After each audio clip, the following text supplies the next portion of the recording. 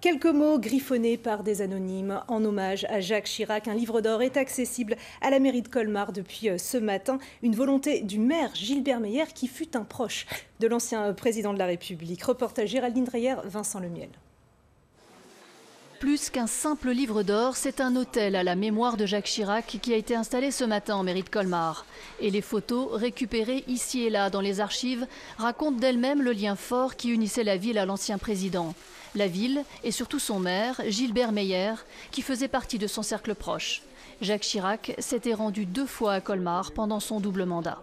Chaque fois, il a mobilisé la foule. Je me rappelle son parcours parmi le public où chaleureusement, il avait une sensibilité à fleur de peau. C'était quelque chose d'exceptionnel. Et en ce qui me concerne, il m'appelait son petit frère. Quoi de plus naturel donc d'offrir aux Colmariens la possibilité d'exprimer leur peine ou leurs souvenirs, avec chacun sa sensibilité. Moi j'ai marqué que toutes mes condoléances à la famille et que c'était un très bon président de la République qui respectait son peuple. Je trouve que c'est un homme d'abord fantasque aussi et surtout attachant. Et c'est pour ça que je suis aussi triste aujourd'hui. Et j'ai aussi pensé à Bernadette Chirac, que j'ai eu l'occasion de voir à Colmar lors de l'inauguration de la Statue de la Liberté. Colmar et son maire comptent rendre hommage à l'homme d'État de multiples façons ces prochains jours.